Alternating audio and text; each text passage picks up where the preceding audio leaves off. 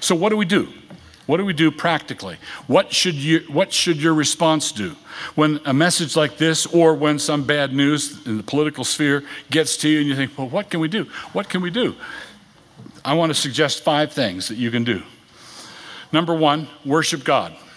Number 1, worship God. What you're doing right now, worshiping God, is the most important thing in your life. And some of you are engaged in very, very high level, important things. And some of you are doing things that seem to you menial and ordinary and mundane. But for everyone, whether you're doing important things or pedestrian, mundane things, this is the most important thing in your life. Appearing before God on the Lord's Day with your family and worshiping Him. Worship God. Our culture is in the state it is in because of all the true worship rendered to false gods and all the false worship rendered to the true God. We are in the state we're in because we truly worship false gods and we falsely worship the true God. We become like what we worship. And this is no less true of societies than it is of individuals. Psalm 115.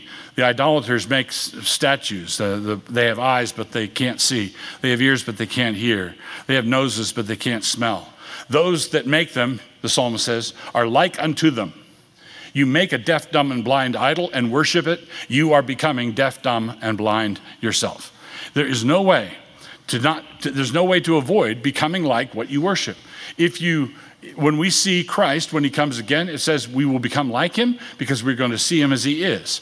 And in worship, we, with unveiled face, we are being transformed from one degree of glory to another because we worship God. And as we worship God, we are becoming more like the God we worship.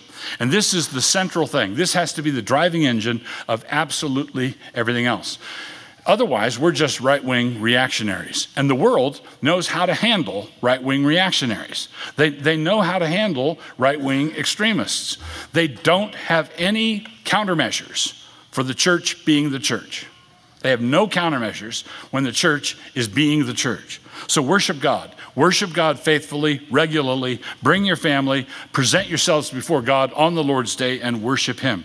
Worship the Most High God as though He were the Most High God.